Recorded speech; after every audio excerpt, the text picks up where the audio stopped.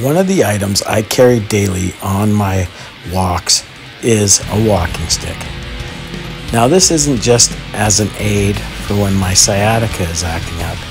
It is also a very good tool for self-protection. What I found out is it keeps me from breaking my ass on the ground when the dog is doing his daily little walk with me. Many places in the world where your choices of self-defense tools or self-defense aids are very limited. However, walking sticks and canes are ambulatory aids. Ambulatory aids, indeed. But you know, and Master Joel knows, and I know, that they can help us when the shit hits the fan, if you see what I mean. And while many say only the crooktop cane can be carried everywhere, I have asked around many of the Bada or Shillelagh fighting sites, and many people have carried shillelaghs on international flights, into courtrooms, into places where weapons are just not welcome. Now that's a very good question. If you have experience with walking around with a shillelagh type stick onto an airplane or in a courthouse, let us know. Write us a little email and let us know, because we like to know that. This is because they're seen as medical devices, and this is perhaps one of the best benefits to carrying a cane. Not only is a cane able to go many different places with you, another great benefit to carrying it is that it's always at the ready. If you have it in your hand, you are ready to use it. You don't have to fish it out of a pocket.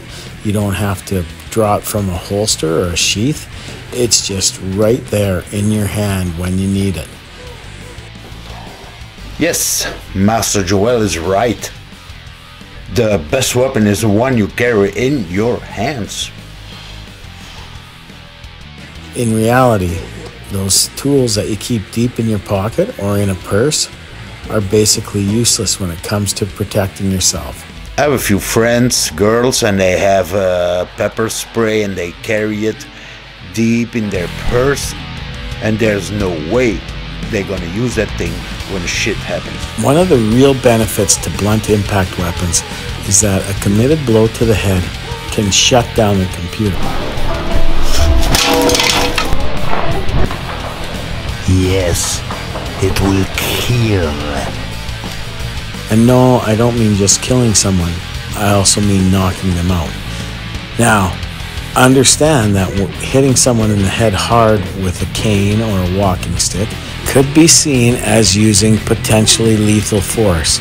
So please do your due diligence and research use of force laws and self-defense laws in your country and culture. Do not just carry something like this without understanding the consequences that could come from carrying and using something like this.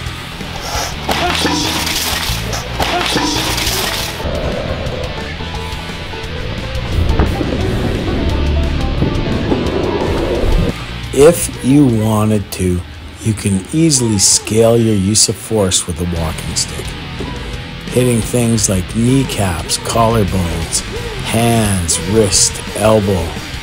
All of these targets can be potentially broken with a strike, a committed strike with a walking stick.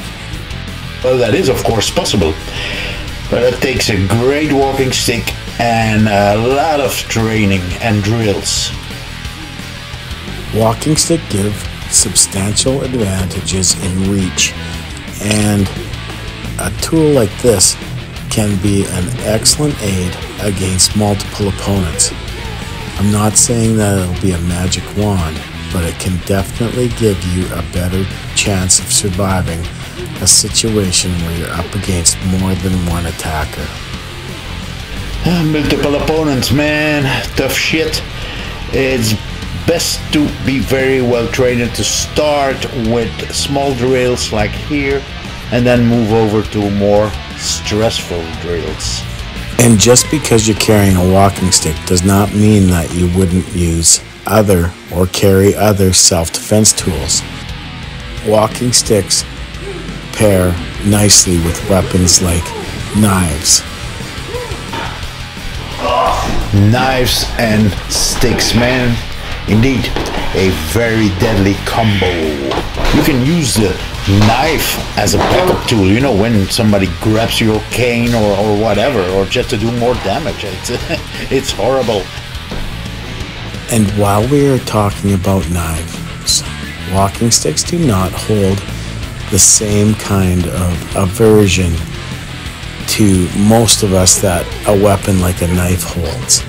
A weapon like a knife cuts and mutilates and causes horrific wounds to another human being. I think that natural aversion for the knife comes from the fact that even, you know, like here on the video where I'm doing a few deployment exercises, it's still fast, even if I do it, you know, half speed. It is a weapon portrayed by the media as a tool of the psycho, of the madman. And many of us have a natural aversion to that type of weapon. However, the walking stick does not give most people that psychological cringe that knives do. So it is more likely that under pressure you will be willing to use a weapon like a walking stick or other blunt impact weapons. You'll be more likely to apply them and not hesitate as much as you may do with a weapon like a knife.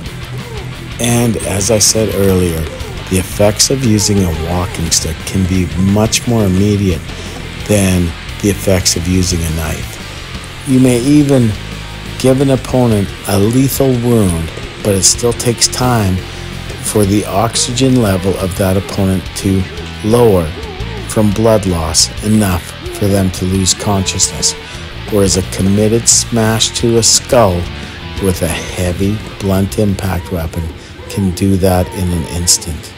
These things I've stated about the cane are just examples. There are many things that make this an effective tool for personal protection. But for me, the most important one is not just the effectiveness of the cane, but the fact that it does not look threatening to carry in public, and you can carry it anywhere.